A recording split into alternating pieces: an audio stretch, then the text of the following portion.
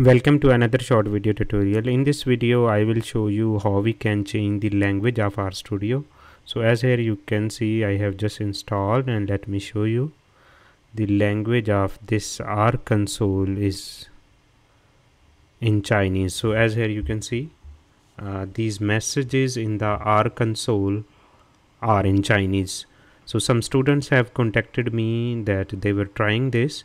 So let me show you that how you can change the message service. So first you can go to C, program files, and R, and then you can go to this etc file, and as here you can see, this is R console. So the key is you can simply copy this, and as here you can see, now you can copy paste, and actually we need to open this, and I mean the overall purpose is just to edit this file.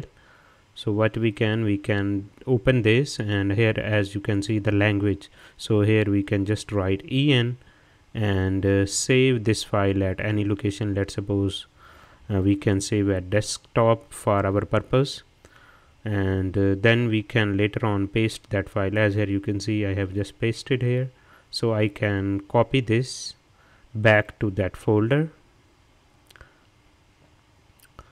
and we can replace this file. It will ask you to permission, yeah, so that's it. So now as here you can see, this is now actually the text file. So yeah, there is actually R console should be the with the space. You can go and manage its extension. So you can see this is actually the txt file. So we actually need to remove this txt, so it will be back again to that R file. So that's done. So now we can go back and simply open this RStudio. So I hope it should be done.